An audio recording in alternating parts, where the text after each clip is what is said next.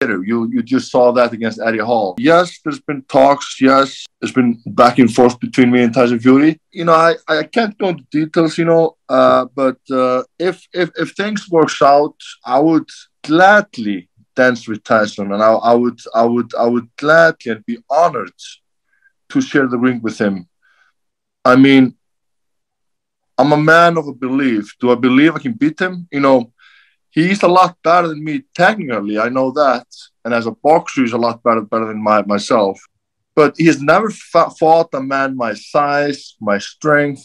And we all know in boxing, it only takes one punch. And I'm a heavy hitter. You just saw that against Eddie Hall. I would just do my best, to be honest with you. I would train my ass off.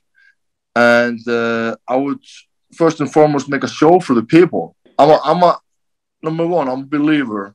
And I would never go into any bout. I don't care who I'm going against.